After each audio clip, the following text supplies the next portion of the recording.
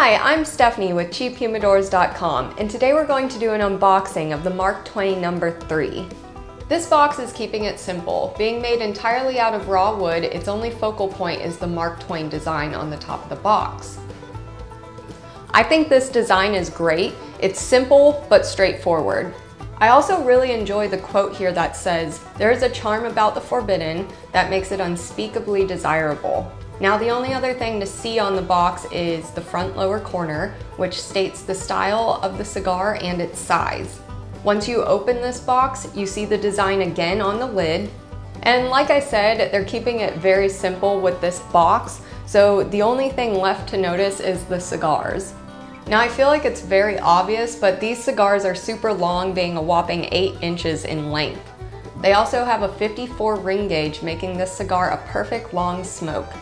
The wrapper is a light Connecticut with a decent amount of veins. The origin of this stick is Nicaragua, making the filler Nicaraguan. This blend is the perfect mild to medium-bodied stick that is well worth the hour-long smoke it will provide you with. Now I saved the best for last with this unboxing, and that is the cigar band. This band is big and gorgeously embossed with Mark Twain on the front and beautiful designs on the sides.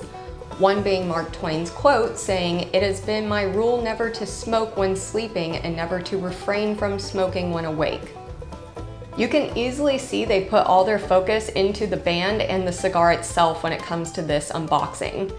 And I highly recommend this cigar if you are looking for a long, mild to medium smoke.